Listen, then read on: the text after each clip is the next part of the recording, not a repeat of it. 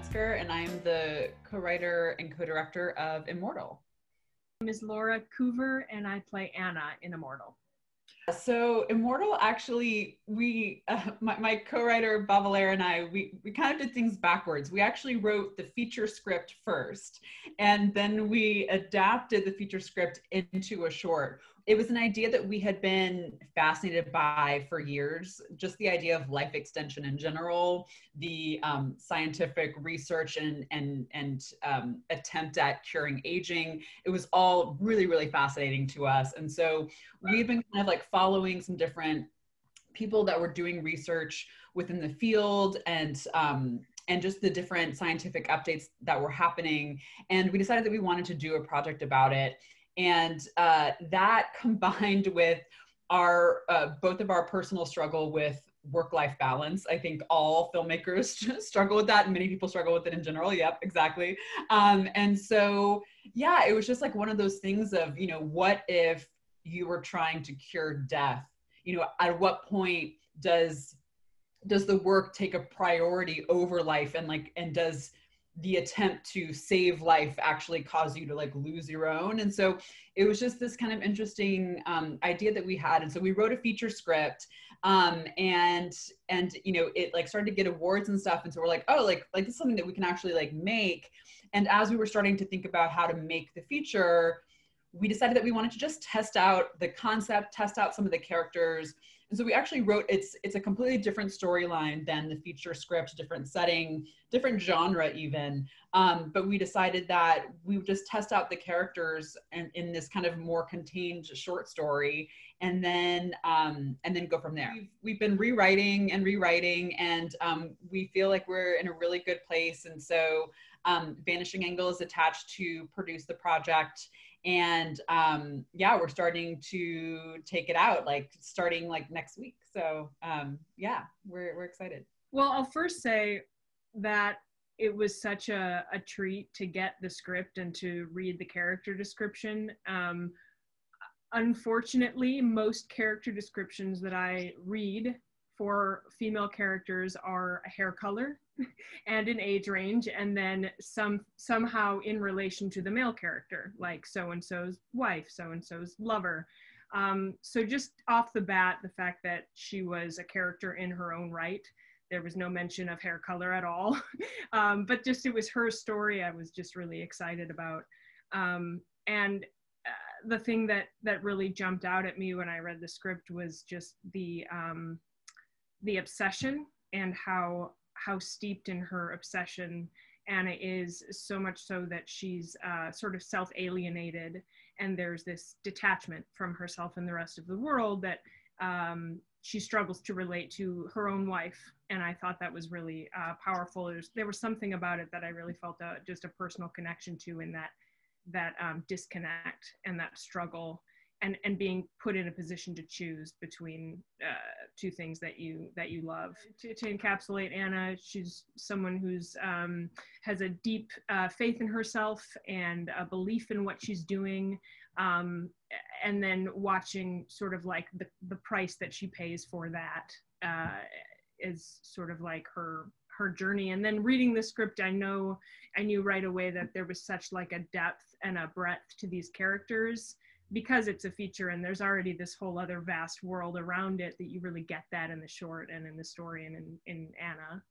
We had kind of two unusual things with the shoot. One of them was all of the mice. So, you know, we have these like mice that are essentially extras in our film.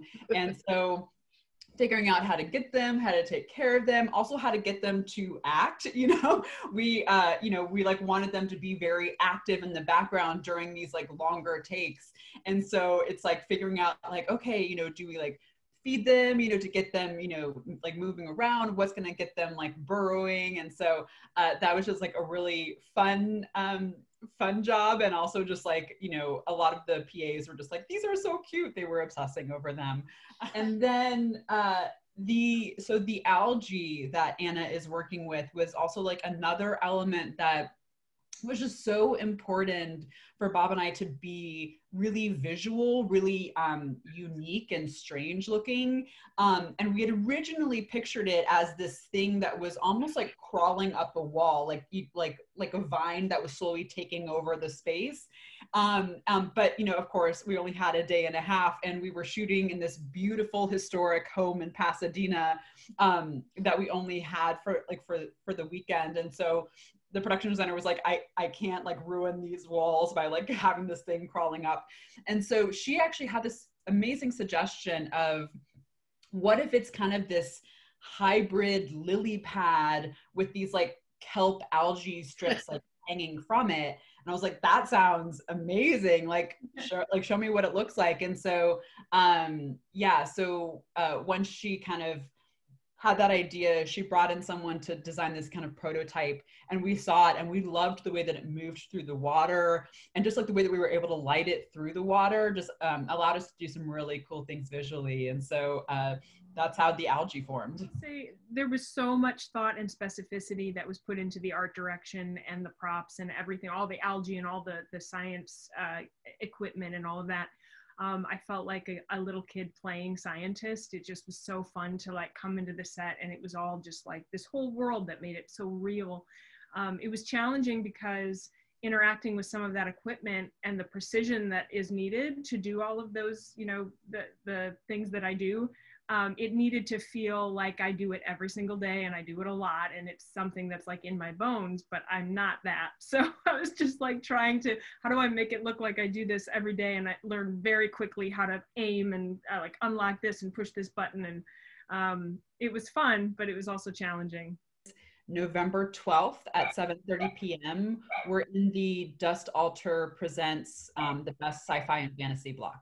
My Instagram is at Natalie Metzger, and my Twitter is at Metzart, Metzart. And we've been using just hashtag Immortal and hashtag Vanishing Angle associated with the project. And I am, this is a college nickname, Coovetronics. My last name is Coover, so my Instagram is at Coovetronics, and then Facebook is just Laura Coover. It's tough because I feel like we specifically, Bob and I, like, we didn't want to like end the film with the specific message or a specific commentary about Anna's choices. We didn't want it to be her choices to be villainized or glorified. It's really such a complicated subject that we wanted to like open the dialogue about it. And what's been really interesting about screening this at different festivals is that the audience gets really, really polarized about it. So some people are like, yes, Anna was right, she should have been doing that, like she's justified. And then some people are like, no, are you kidding me? Like, you know, her wife is totally justified. And so it's been really interesting seeing different people's reactions. And the same thing has been happening with like the feature script. And so we're really proud of that because, we wanted Anna to be a complicated character. We wanted her wife Harper to be a complicated character. And so we feel like we achieved that because there isn't this like specific message or specific